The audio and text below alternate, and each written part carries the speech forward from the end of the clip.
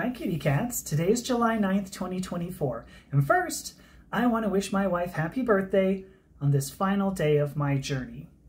Tomorrow, I check into the surgical clinic to begin preparation for gender-affirming surgery.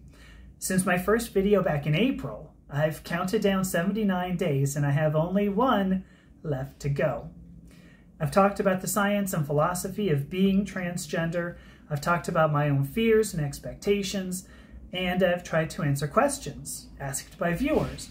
Now, along the way, I made some true friends, people I consider brothers, siblings, sisters, whether or not they're part of the LGBTQ community. And along the way, I've also found detractors, those of you who treated me with disrespect, misgendered me, cursed me, wished me failure in my journey, wished me death.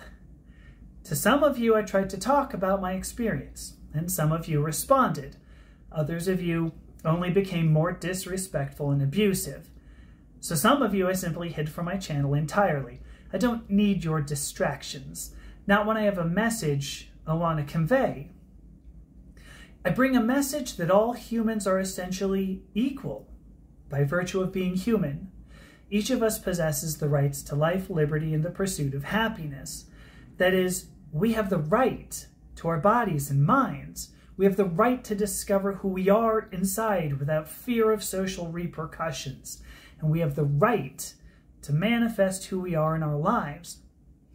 Now, some of you disagree with me. You believe I should be compelled to act as the person you want me to be. You believe you are more qualified to determine who I am. What could fuel such hatred of a person you don't even know?